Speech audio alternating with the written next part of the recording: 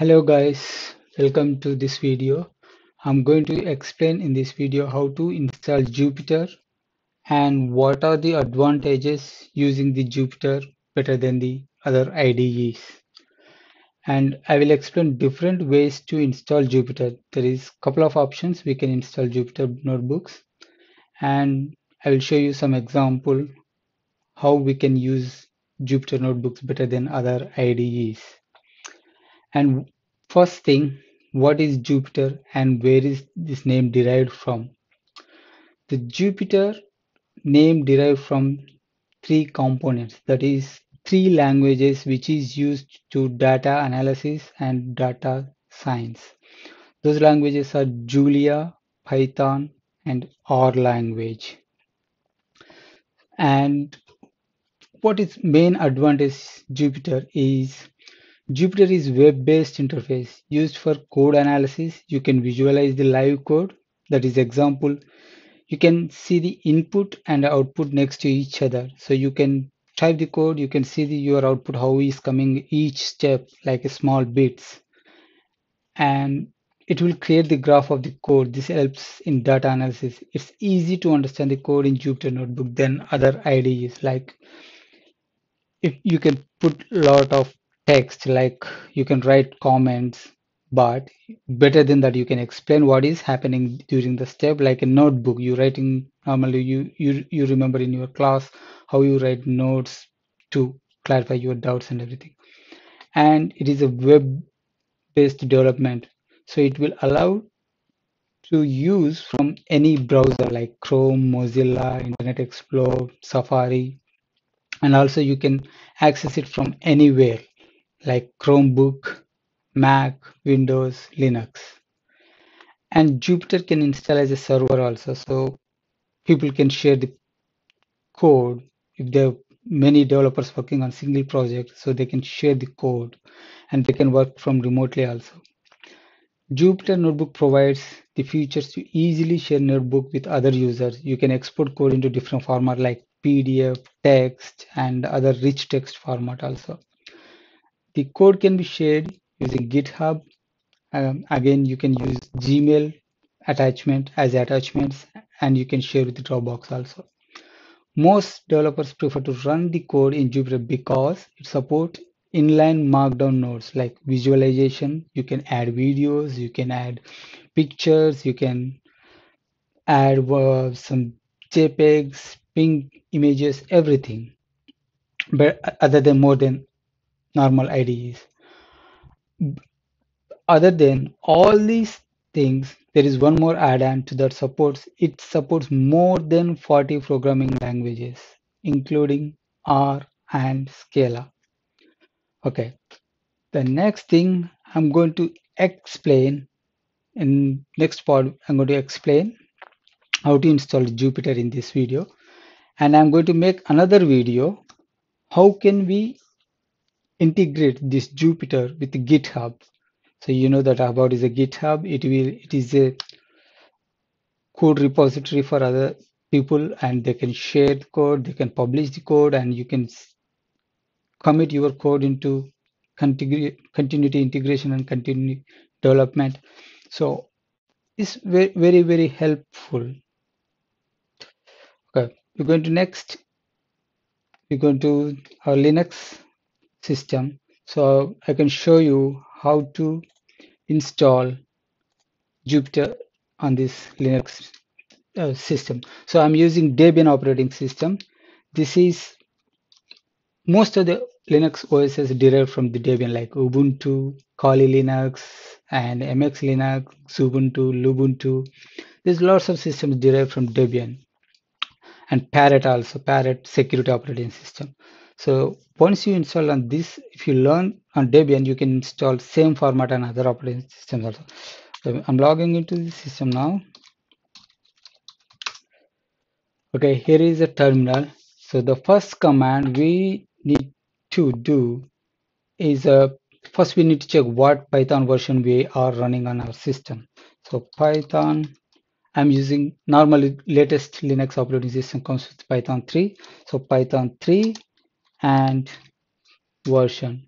So you can see that it is Python 3.7.3. And to install the Jupyter, we need to first install pip. It's a Python package manager. So you can easily install using those commands. So I'm first installing sudo apt install python 3 pip. Yes. So it takes very quick. So this is depend on how you what is your bandwidth, net internet speed and bandwidth. And I hope it's going to be very quick. And the next command we have to use IPython. This is integrated Python. In past days, without Jupyter Notebooks, there is a IPython terminal. We normally write Python code in a console and terminals. So you can save it, these notebooks save in as a IPython format, not as a .py format. So now I'm installing IPython app install IPython. Yes.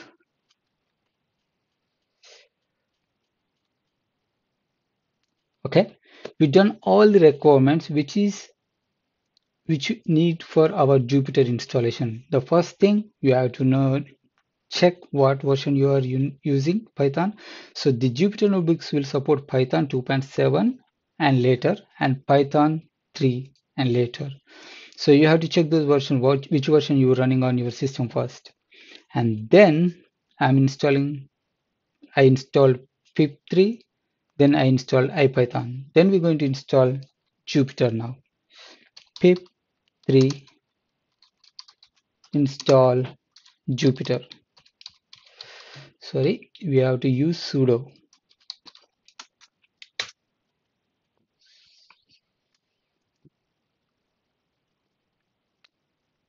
It's going to be very quick.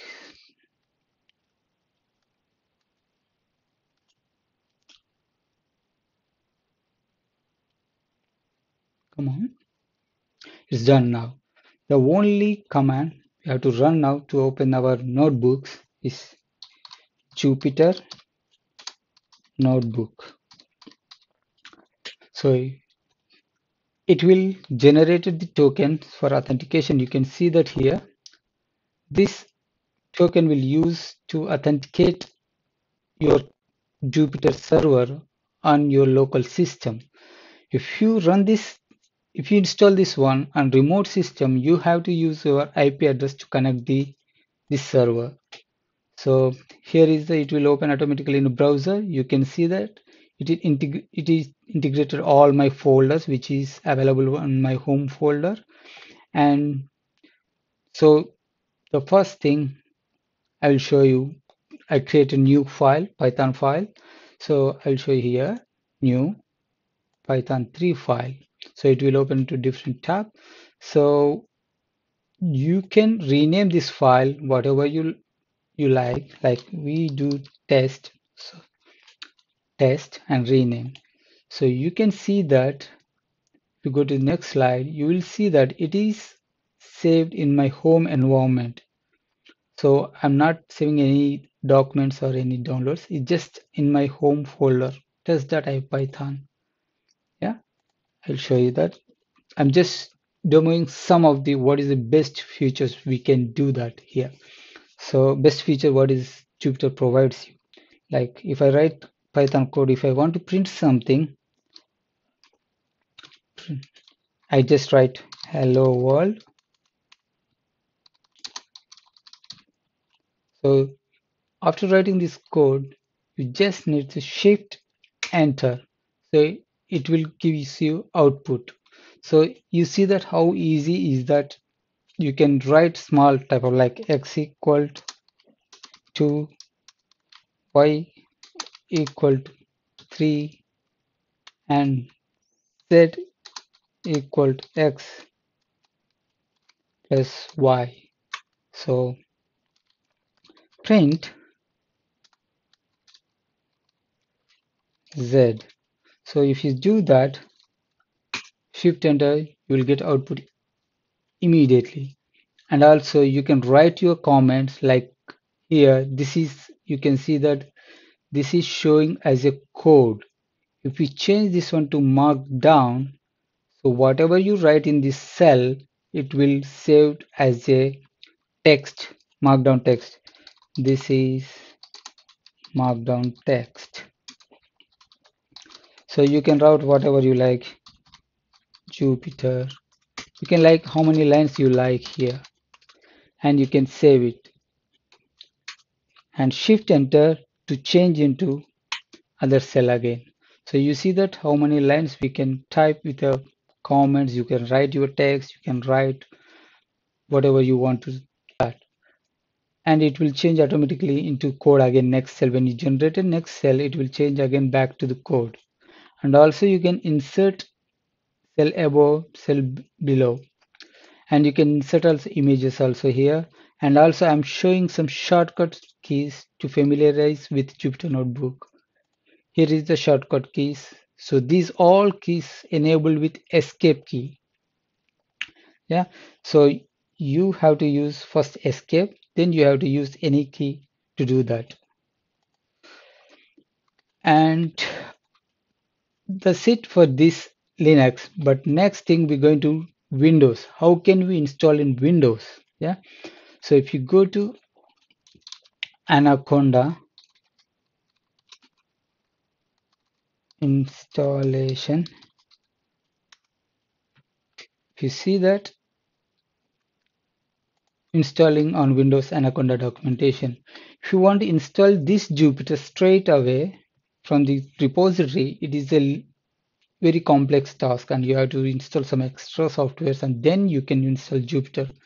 But if you use Anaconda, you can install straight, download the software, and then next, it will comes with your PyCharm and everything. And you can macOS also same thing. You can install in macOS Jupyter straight into macOS also. And Linux, you can also install in Linux. You have to install for the all requirements. Then you have to follow these instructions, and then you have to run these commands to install the software. And one more request, when you are installing Linux, please don't use root command. Don't use root command. Use user command which has root privileges and the system. So it will generate your environment. It will created paths in your home directory.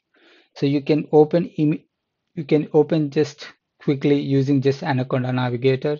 So it will hustle. You don't face any issues. Otherwise, you need to generate all these commands and you have to write every time all those commands to run your Anaconda. So why it is a simple task? Installing Anaconda is a simple task, but why I'm going to Jupyter or installing from repository? The main thing is Anaconda need more resource. It will use more RAM. It will use more CPU power. It will use more storage also. If you install the Jupyter, you don't need that much power. You don't use that much RAM. So that's why I prefer Jupyter. And Anaconda is free for only one user. If you're going to more users, it's going to be more money. Like its starting price is $10,000. So for corporate company, it's not a big problem. But if it's some small company or any certain people, group of developers, if they want to develop something, so it's going to be expensive. So that's why I'm suggesting to you install the Jupyter straight from repository. And that's it for this video.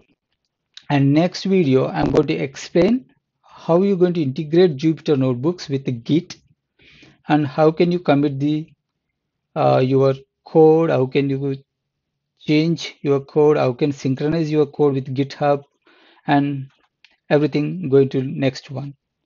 So that's it for this video. Please subscribe below. If you have any questions or anything, please comment. Thank you.